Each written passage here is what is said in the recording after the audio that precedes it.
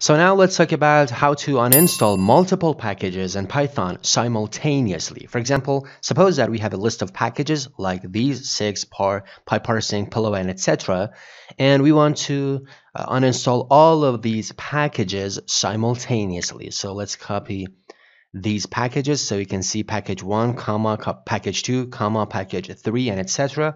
So we want to uninstall multiple packages simultaneously. So first of all, I should open the terminal. So as you can see, PyCharm has a tab called terminal. So I open that. And here I should simply type pip uninstall. And I should paste those names, those package names, and I should press enter. And you can see first it asks whether I'm sure to uninstall the 6 package. I press yes. And again, it asks the same thing for the second package. Yes, yes, yes.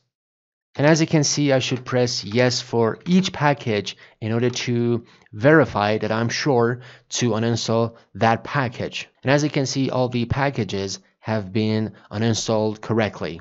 But also, there is an easier way for doing it.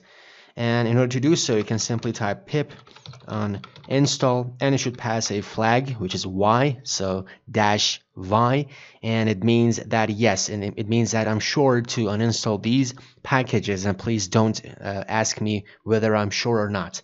So that's it, and I should pass the name of packages, so pip uninstall -y and the name of packages, and I should press enter. And remember that I should have these spaces. You can see we have spaces here, so I should press enter.